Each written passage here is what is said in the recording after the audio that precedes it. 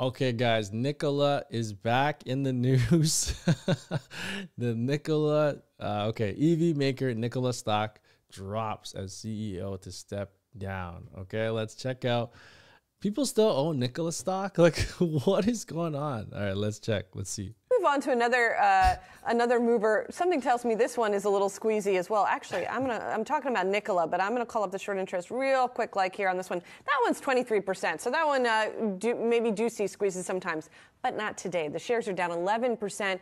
Results from Nikola showing a beat on the top line. The number of EVs produced and shipped fell. Probably also getting a lot of headlines today. There's a new CEO at Nikola, Michael Loscheller, stepping down for family health reasons. He's going to be replaced by Chairman Steve Gursky.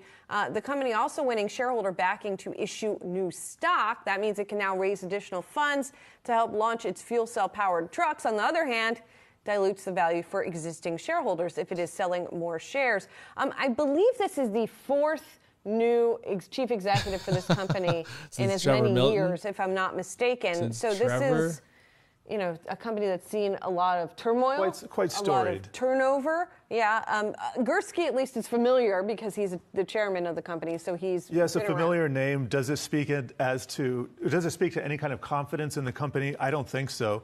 You look at some of the numbers. Just revenue alone, $15.4 million.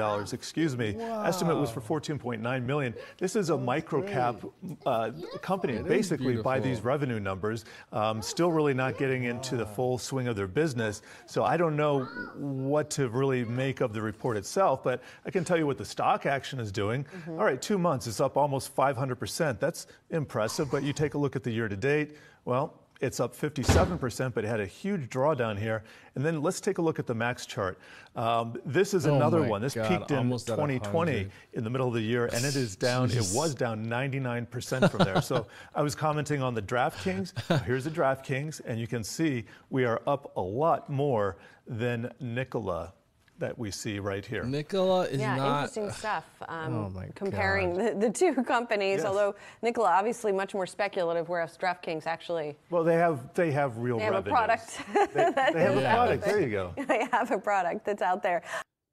Oh my God! I can't believe people still own Nikola stock. Like, what?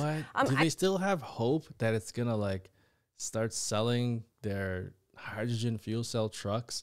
There's only 200 orders for these trucks, and 200.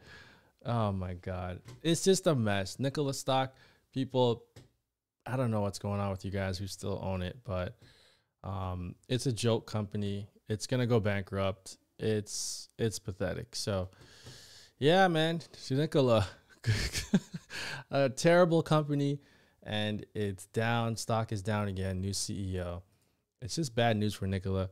Get the hell out of there. If you own any, it's a terrible idea. But anyway, Nikola, see you guys on the next one.